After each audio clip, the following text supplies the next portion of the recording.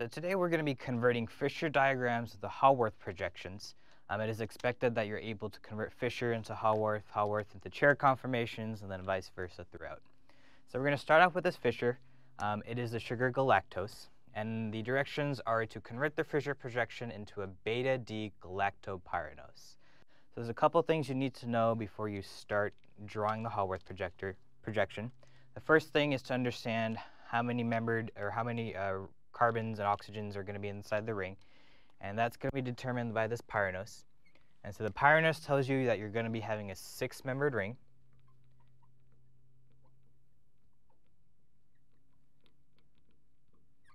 In contrast, you could have a furanose, and a furanose would tell you that you would be having a 6-membered ring. Sorry, furanose is going to be telling you that you have a 5-membered ring.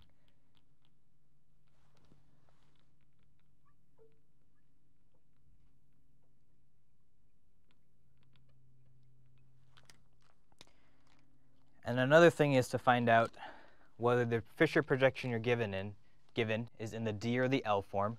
Remember, the way to figure that out is you find the most oxidized carbon, which is going to be the carbon that is double bonded to O, and you find the furthest stereocenter away from it. So the first stereocenter would be this one, second one would be below it, third one would be below it, then you have the fourth one. If we go one under, this carbon is not a chiral center because it's connected to two hydrogens. So the furthest stereocenter would be that carbon right there. And then if the OH is on the right, that's going to tell you it's a D sugar. And if the OH is on the left, it's going to tell you it's an L sugar. So the way I kind of remember this, if it's on the left, then it's L. The L and the L go in hand. And if it's not on the left, then it's going to be a D sugar because it's on the right side. And so this Fischer projection has been already given to us in the D form, so we don't need to worry about that. And the other thing is to figure out if it's in the beta or the alpha. And so the key thing to remember is your Fischer projection does not tell you anything about it being alpha or beta. Alpha, beta are notations that are given to a particular sugar after they have cyclized, which will be in this Haworth projection and the chair conformation. So we know it's going to be a 6-membered ring, so I'm going to start off with my traditional 6-membered ring with the oxygen in the upper right-hand corner. And then I'm going to start numbering my carbons. If you're already good at this, you don't need to number it, but to show you where all the substituents are going, I will go ahead and number it. And so that's your 6, 5, 4, 3, 2, and 1. Remember, the oxygen is part of the ring, but I'm not numbering the oxygen. So if I number this on here, 5, 4, 3, 2, and 1. Because it's going to be a 6-membered ring, if you count out the carbons and the oxygen, it's going to be this hydroxyl group that's going to attack the carbonyl compound. So if we count it out, oxygen would be 1, 2, 3, 4, 5, and 6. That's your 6-membered ring. And so now it's going to be drawing in the substituents. So the way to determine or to tell on your Haworth if it's a D or an L sugar is based off of the substituent on carbon number 5. If the substituent on carbon number 5 is going up, then regardless of where all the other substituents are going, you know it's going to be a D sugar. If the substituent on carbon number 5 is going down, then it's going to be an L sugar. And since we've already determined that this galactose Fischer is given to you in the D, we're going to draw our substituent going up, and the substituent is going to be our CH2OH.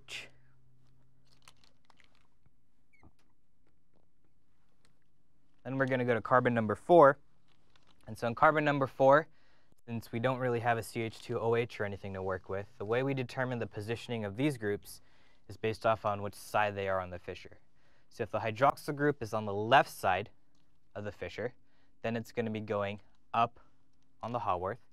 If the OH is going on the right side of the Fischer, then it's going to be going down on your Haworth. So in carbon number 4, we have an OH that's going up. An OH that's on your left side, and as a result, that OH is going to be going up on your Haworth. On carbon number 3, we have an OH that's on the left side. Again, left side means it's going to go up on the Haworth. Carbon number 2, we have an OH that's on the right side. OH is going to be going down. And then we're resulted with carbon number 1. So carbon number 1 is going to be your anomeric carbon. And the reason it's anomeric is because in the Fischer, that carbon has an sp2 hybridization. And so if I draw in its empty p orbital, I should do it with a different color. The OH that is attacking that carbon can attack from the top or the bottom. And because it can attack from the top or the bottom, we get both isomers formed in our Haworth. So we really don't know which way the OH is going to be going on carbon number 1. We know it's going to be both. One might be more stable than the other, but do realize both products are formed because you're going from an sp2 into an sp3 hybridization that's giving it some stereochemistry.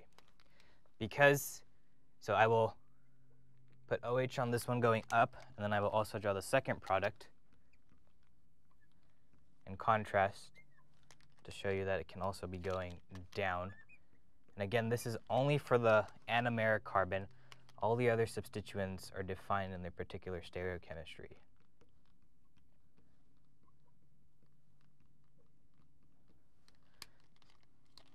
So our anomeric carbon is right there. The anomeric carbon goes from an sp2 to an sp3. Hence, we'll get both the up and the down on that particular carbon. And so the one to decide that is for the answer is going to be based off of which one is beta. And so alpha beta is a relationship that is given to you based off of the substituents on carbon number 1 and carbon number 5. And so if we're doing alpha beta, it's based off the substituents on C1 and C5. And so if the substituents on C1 and C5 are going in the same direction, or if they're going in the cis form, then the relationship is going to be beta. If the substituents on carbon number 1 and carbon number 5 are going in opposite directions, or trans, then that's going to give it the alpha notion. And so a way I kind of remember this is the opposite. I kind of replace the O with an alpha. And so apposite tells me that it's alpha. And if it's not going in the opposite direction, then it's going to be in the same direction, which is going to be beta. And since the problem tells you to pick the beta version, you're going to find the one that has carbon number 1 and carbon number 5 substituents in the same direction, which is going to be this one right here. So again, to recap, when you're converting from a Fischer to a Haworth projection, the substituent on carbon number 5 is going to tell you whether it's a D or L. Since our Fischer was given to us in the D form, both our Haworth should be in the D, hence why the substituent on carbon number 5 is going up. And then the substituents above it, carbon number 4, 3, and 2, if it's on the left side, then it's going to be going up. And if it's on the right side of the Fischer, then it's going to be going down. And so then you're left with your last carbon, carbon number 1, also known as the anomeric.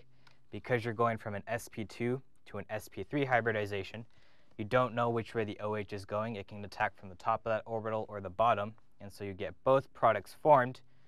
And that's what's going to give you the alpha or the beta notion. In this case, this was our beta, and the one below is going to be the alpha. One Haworth might be more stable than the other, but do realize both are formed because of the sp2 to sp3 change on that anomeric.